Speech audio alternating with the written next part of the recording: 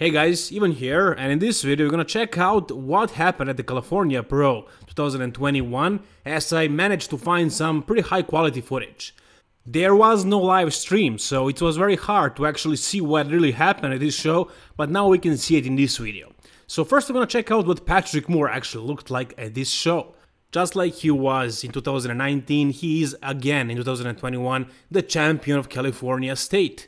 So here we're gonna check out what he looks like, and I wanted to say I'm sorry guys for not being fast with the upload, but I'm sure you would forgive me if I told you that I was actually with my girlfriend who was competing in bikini, so I had to go with her. But there was no live stream, there was no really high quality footage, so I'm actually kind of glad that I made this video a day after, because now we can actually see what happened right here. So, Patrick Moore. The biggest question here is, did he really make progress from last year, from 2020? Last year he wasn't as conditioned as he was at the Mr. Olympia 2019, and he wasn't exactly much bigger from that year as well, but now that he actually had a full year to have an off season to actually grow, he did grow. He didn't grow like crazy, and he was kind of dwarfed again by the other guys in the top four, like Mohammed Shaban, Hassan Mostafa, Mohammed El Imam. But he absolutely out-conditioned them all and out-aestheticed them, if that makes any sense. But he definitely does have some crazy aesthetics, crazy genetics. He has really small waist, really small joints, and he did grow some muscle. You can see that he definitely gained some tissue in the back, especially. Lower lats looking great, and that's not something you see very often. Very rarely bodybuilders actually have developed lower lats like this. Yeah. His glutes and overall conditioning to the hamstrings, I think he was sharper 2019, but he was bigger this year, and the judges definitely awarded that. You can see the back lat spread as well, much better. So he definitely gained a lot of mass in the back. And this pose, this is a killer pose. God, it looks so good. We did not see anything close to these aesthetics at the New York Pro. I mean, the winner of the New York Pro was Nick Walker, and he was way bigger and even more conditioned. He had crazy details. He was an amazing winner. I mean, the quality of that New York Pro, the winner, is much higher for sure. You gotta admit that. I mean, it's true, it's bodybuilding, but I gotta say, we didn't see aesthetics like this. Not even close.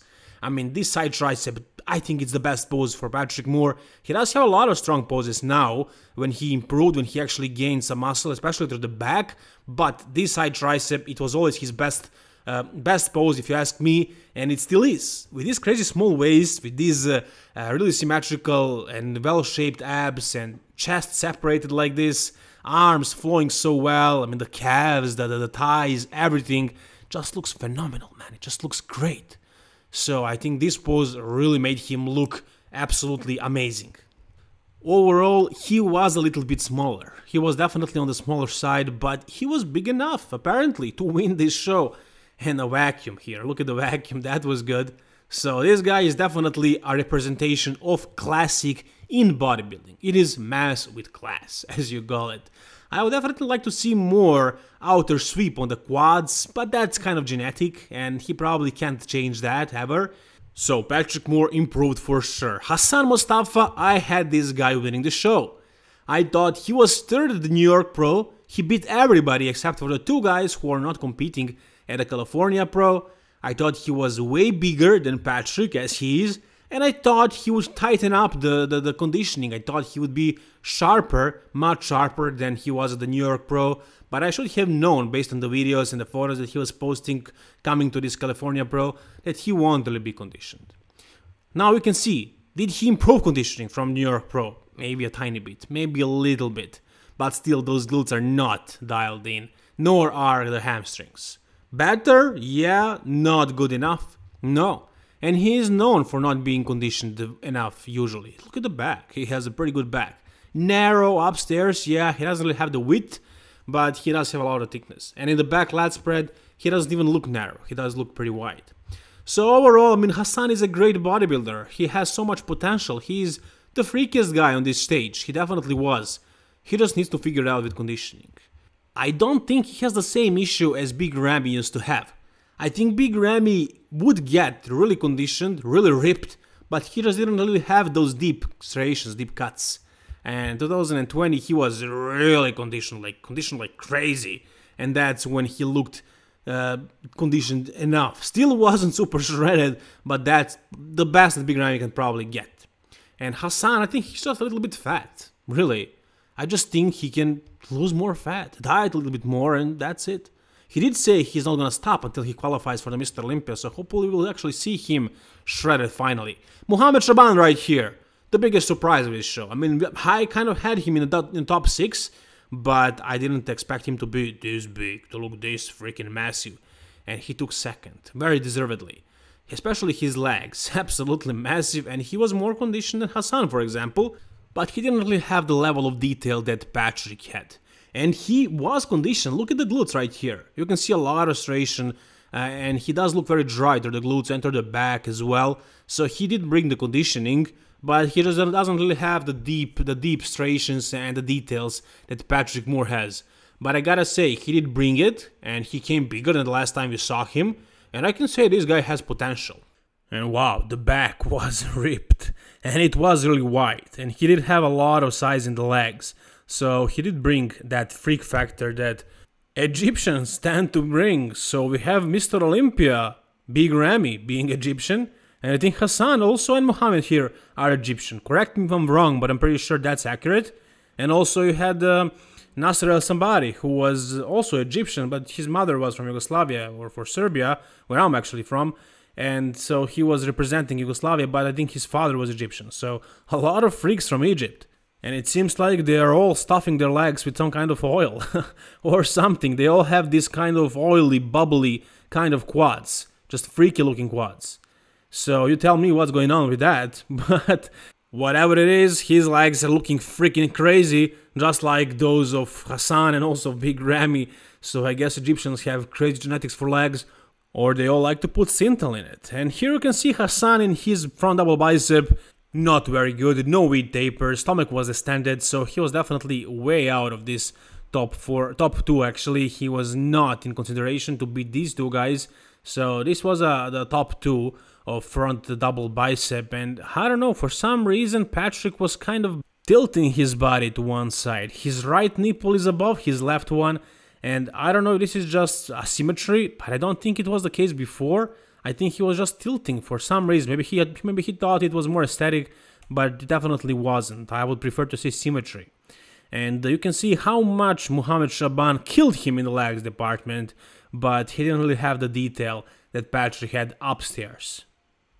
In the front lat spread, again, Hassan showcased poor conditioning.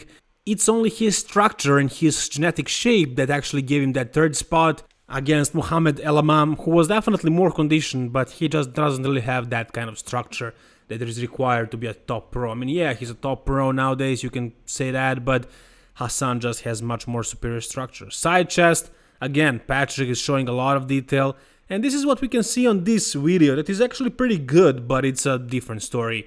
Live, and not just live, but from the judges' seats. It's a whole different ball game. And now you can see the details in the back that Patrick actually had. Patrick really brought good level conditioning details, and that's why he won this show. And also aesthetics, I'm sure it was counted for at least a little bit.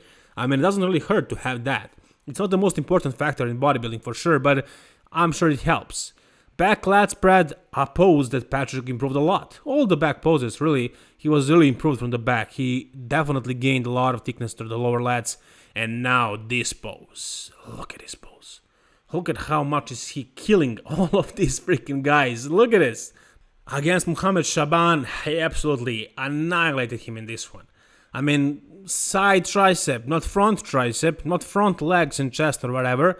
Patrick is doing it the right way. He's showing the triceps that are actually looking perfect. And this small waist and everything, just like I said in the beginning of the video, really good side tricep, and these guys just can't even do it. A lot of distension from Hassan and Mohamed El Amam. Look at Hassan now when he does this transition. Not very nice. No, not very aesthetic. And Patrick, he's killing it. Mohamed Shaban is showing a lot of leg mass, though. And in the most muscular, I would go with Mohamed Shaban. So I think it was kind of close. I wouldn't be sure who to pick in this show. But because of the details, especially through the chest, like you can see so much separation on Patrick. And also the same thing with their backs. Like, Mohamed Shaban brought conditioning. He was ripped, he was dry, but he didn't have those details. And I'm sure that's something the judges saw from the first row, from the judges' row. That is something you can kind of see on the video, but I'm sure you can see it much, much better live. And you can see through the delts and the arms that most likely, and also upper chest, and I think the quads as well. I think it's pretty obvious that Mohamed Shaban stuffed everything with a bunch of oil. I think he used a lot of sight enhancement because there's basically no detail whatsoever, or he just used a lot of gear through these body parts. Whatever is the reason, he didn't have the details, and that's why he lost to Patrick, who showcased a lot of detail, and I think he deserved this victory. Again, compared to New York Pro winner, not even close. This is bodybuilding, not classic physique. So aesthetics don't really matter too much in bodybuilding, but detail and conditioning is definitely a big factor. But Nick Walker had that, plus a lot more mass. Patrick Moore looks like a classic guy next to Nick. Absolutely, we can see that. We will see that at the Mr. Olympia this year because Patrick Moore qualified. So, whatever you guys think about Patrick Moore, did he make progress from last year, and did he deserve to win this California Pro, and how will he do at the Mr. Olympia? Tell me down below in the comment section. If you enjoyed this video, like it, and if you want to see more videos like this, subscribe to my channel, guys. All the best and bye bye.